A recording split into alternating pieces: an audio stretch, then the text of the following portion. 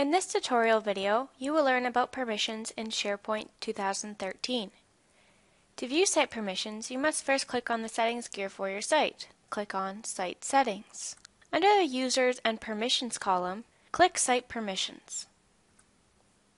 This is where you will be able to define user or user group permissions for the site and any subsites. Before we get started, let's review some terminology. Permissions grant a user the ability to perform specific actions. The different types of permissions are as follows. Full control. Full control allows a user to do basically anything on the site. Design. The user can view, add, update, delete, approve, and customize the site. Edit. A user can add, edit, and delete lists, can view, add, update, and delete list items and documents. Contribute access allows the user to view, add, update, and delete list items and documents. Read access allows the user to view pages and list items and download documents. Limited access. This allows the user to only view specific lists, document libraries, lists, items, folders, or documents when given permissions. View-only access allows users to view pages, list items, and documents. Document types with server-side file handlers can be viewed in the browser but not downloaded. Permissions can be granted to individual users at the site level or site content levels.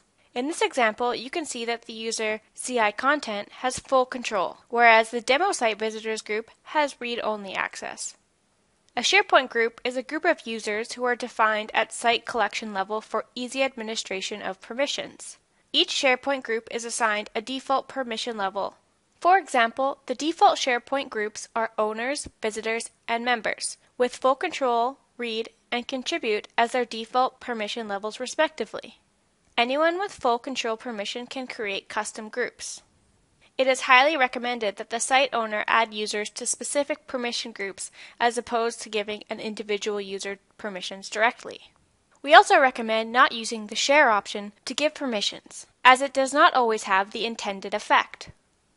At UHN, users must be added to permission groups with their TID. Let's try adding a user to the visitors group. Once you are in the group that you would like to add the user to, click on New and Add User. You will see that once I have typed the TID, the name of the user pops up. Select the user. There's also the option of including a personal message. Let's click Share. The user will now receive an email notifying them that they now have access to the site.